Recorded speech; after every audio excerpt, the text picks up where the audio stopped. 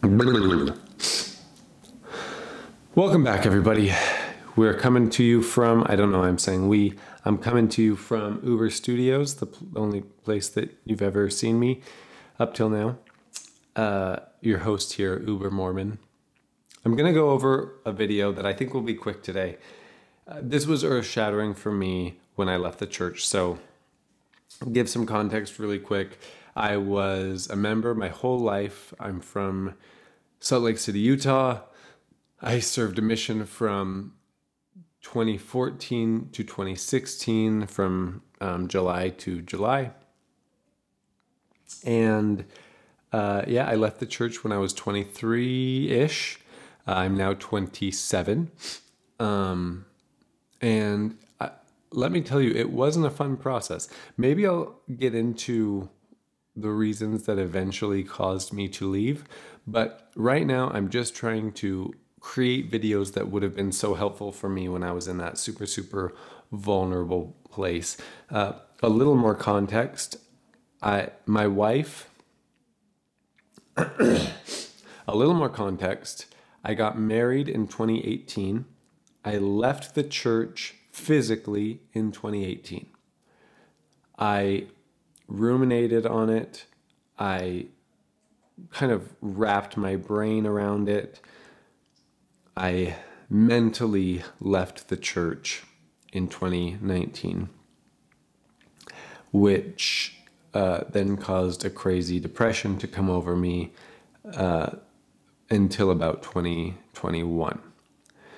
So let's just say there were a lot of things that have been helpful to me as I pull myself out of that weird depression that losing my faith put me in. And I know a lot of LDS people will think, of course you were depressed, you left the one true church. Well, I'm not going to go after that so much in this video, but I am working on a video that does a better job of explaining what really happens when you lose kind of your orienting center point in your cognitive and psychological maps. That is what is really happening. And that is what fills you with negative emotion and anxiety and existential dread, is losing essentially the top piece of your pyramid that was giving meaning to all the pieces beneath it.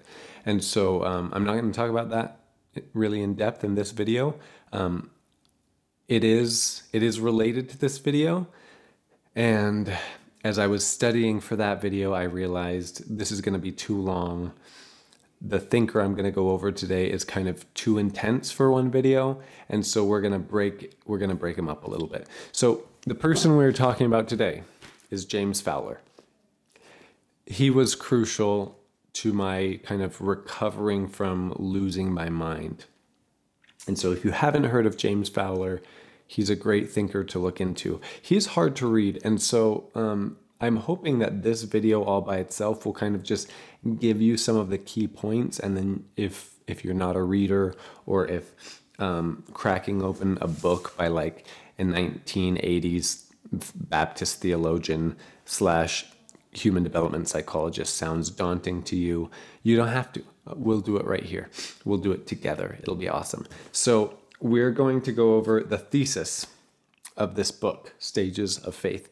And it's really important before we really do this, before we really crack into the stages of faith, I want to kind of go over what Fowler means by faith, because he doesn't mean what you and I typically mean when we talk about faith. Essentially, for Fowler, faith is the map on which you see your life progressing, and religion is the thing toward which you see your life progressing. Gonna try not to make this very complicated. Paul Tillich, another great theologian, existentialist, guy from Germany. Same, I believe, if I remember correctly, he's from the same town that Friedrich Nietzsche was from. Friedrich Nietzsche, as we all know, is the reason that I'm named Uber Mormon. So Paul Tillich, from the same city, or at least I think area in Germany that Nietzsche was from. And Paul Tillich, about when he was talking about religion, he said, religion is that which is of ultimate concern. And so let's imagine our lives for a second. We're going to go into this more in another video, but let's imagine that our lives for a second is being aimed toward something. We're in Google Maps and we've decided to pick a destination. The destination that I would pick for myself would then influence all of the little baby steps that go in between here and there. So for example, if I want to be a psychologist, then that would change my day-to-day life in a very different direction than if I were to try and become a stand-up comedian, right? So you kind of see that you're gearing your life and you're building your life with the end in mind. And we're starting with the end in mind. In the same way that you go on Google Maps, you say, take me to this destination, and then it tells you every step of the way till you get there. And so your religion is the thing at the top of that pyramid. It's the thing at the end of your Google Maps destination. And so if you take that away, you're faced with anxiety, you're faced with nihilism. Suddenly there's no point that you are geared toward. There's nothing, any step is simultaneously the right step and the wrong step because there is no destination in mind. And so for Fowler, faith is that meaningful map that you're kind of occupying in your psychological, with your ego, if that makes sense. I hope that I'm doing a good job explaining this. So now that I've explained that, I'm going to go over what his 6 stages of faith actually are. And this, like I said at the beginning, this was earth-shattering for me. This was really helpful for me to learn, and it made me feel like I wasn't crazy. It made me feel incredibly validated. So I hope that this video can do the same for some of you who are in the same place that I was back in 2020, 2019, and the beginning of 2021. Okay, I'm going to take my sweater off now, and I have to leave me saying this in the video. Otherwise, I'm going to have some sort of strange continuity error, and then everybody's going to make fun of me, and they're going to be like, "Ooh, we're Mormon, your videos are so bad. In the beginning of the video, you're wearing a gray sweater, and then you're not wearing a gray sweater. You're such an idiot. You didn't even like fix that seam by talking about it. You have to at least mention it in your dialogue, you piece of shit." Anyway, so sweater's coming off. Okay, let's jump into my computer. There is intuitive projective, mythic literal, synthetic conventional. That sounds like a type of oil change, but it's not. Individuative reflexive, conjunctive faith, universalizing faith. Okay, I'm going to read these quickly. And in the description, I'm going to link to a PDF with all of these again. So you can come back and watch this video as many times as you'd like, or you can save the PDF on your phone or something and just kind of go over it in your spare time. It is worth a second read. Okay, stage 1. So this is the intuitive projective stage. This is the stage of preschool children in which fantasy and reality often get mixed together. However, during this stage, our most basic ideas about God are usually picked up from our parents and/or society. Okay, I don't feel like there's a lot that I need to explain here. It's very simple. Essentially, fantasy and reality get mixed together. You're picking up ideas from culture about who God is. You're probably also believing in Santa Claus. You're in stage 1. Okay, stage 2. When children become school age, they start understanding the world in more logical ways. They generally accept the stories told to them by their faith community, but tend to understand them in very literal ways. A few people remain in this stage through adulthood. I want to take a quick break after this, and I want to mention something that's a little bit fascinating to me as somebody who is interested in the psychology of human development. Fowler based these 6 stages, they actually mesh very nicely onto Erikson's stages of development and Piaget's stages of development. And I actually do want to go over few different things that Erikson talked about. I probably won't talk about Piaget on this channel, even though he's a great thinker. But in terms of like how Fowler has mapped himself onto Piaget here, stage 2 is kind of following pretty well with what Piaget would have called pre-operational, which is it's this. We accept the stories that are told to us by our faith, and we're trying to find like logical ways to map it on. And so maybe like believing in Noah's Ark as a real thing would still be the case for somebody in stage 2, or maybe believing in Adam and Eve as literal people would still be something that is going on for somebody in stage 2. So they're trying to understand, okay, well, he's talking about a boat. I can imagine a boat. I can imagine a boat being real, so it must have been real. Boom. No notion that maybe these are mythological stories. It actually, the part in quotes here, or the part in brackets here, actually makes me a little bit sad. A few people remain in this stage throughout adulthood. That makes me sad. Stage 3. Most people move on to this stage as teenagers. At this point, their life has grown to include several different social circles, and there is a need to pull it all together. When this happens, a person usually adopts some sort of all-encompassing belief system. However, at this stage, people tend to have a hard time seeing outside their box, and don't even recognize they are inside a belief system. At this stage, authority is usually placed in individuals or groups that represent one's beliefs. This is the stage in which many people remain. Okay, so this stage is interesting. So we're starting to see cliques, we're starting to see groups, we're starting to put people together into other containers with people who we believe are similar to them. And now we can, just for simplicity's sake, you have the jocks in high school, right? And you don't need to know any of the individuals in that group to know how to interact with them. You interact with them as jock. And so we're creating avatars. We're creating archetypes. We're interacting with the world in much more simple blobs instead of interacting with one-off individuals. And authority is very important here. This is the stage in which many people remain. I think this is where I was until I started to kind of question my Mormon roots.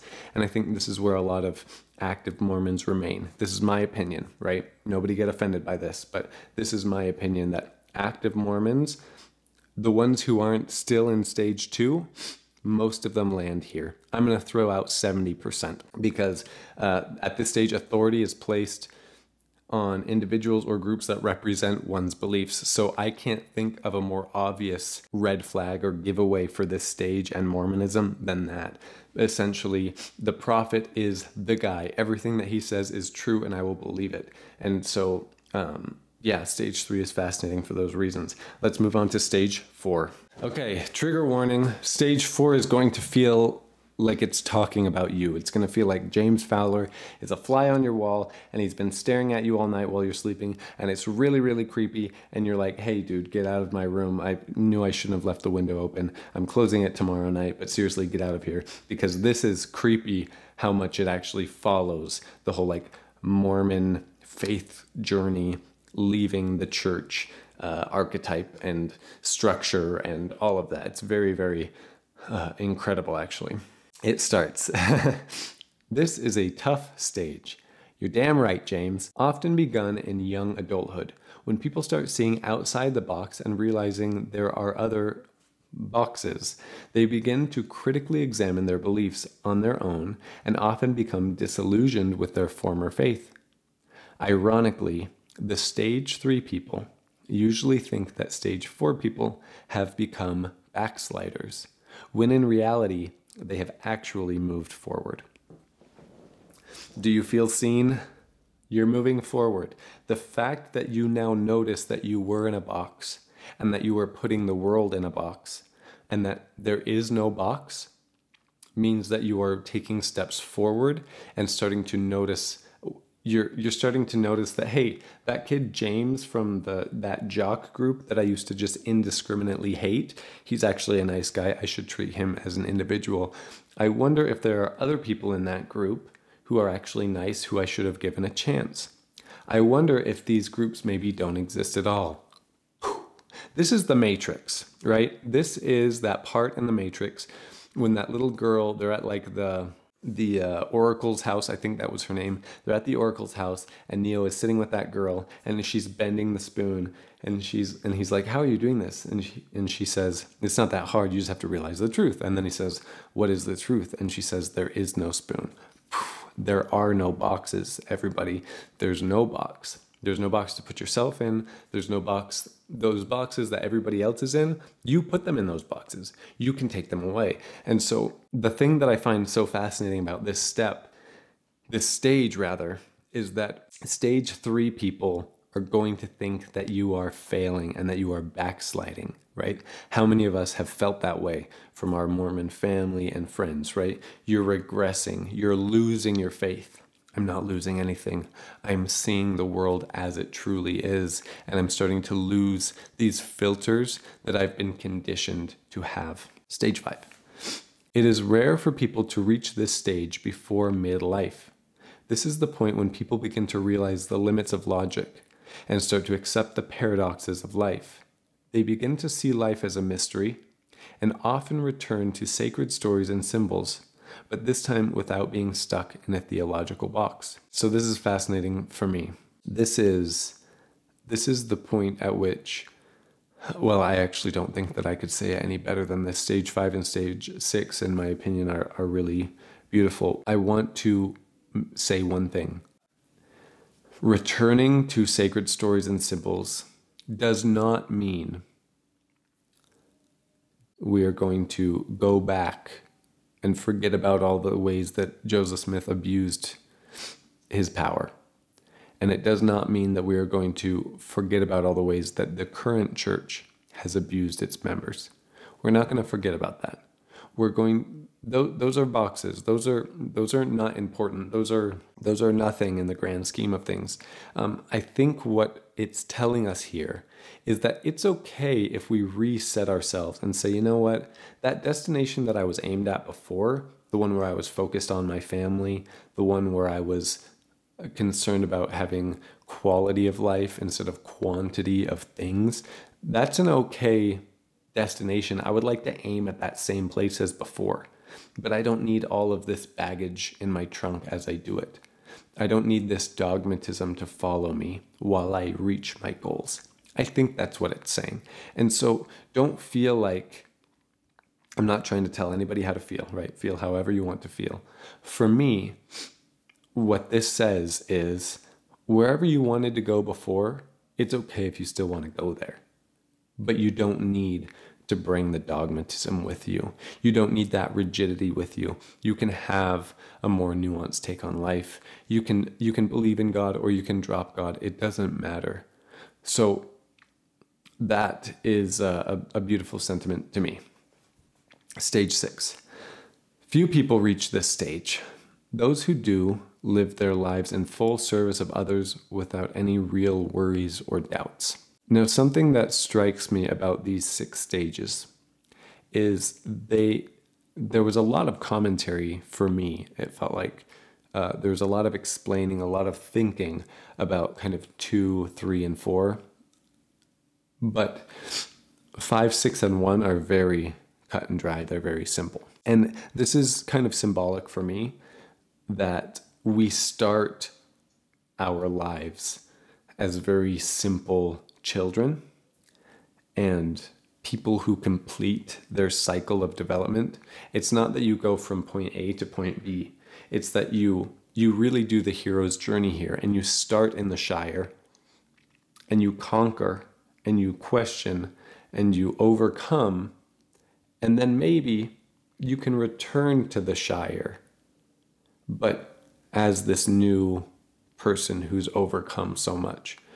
So this is me kind of riffing on the idea that Jesus said to become as the little children. And whether Jesus is real or not really doesn't matter in any case for me.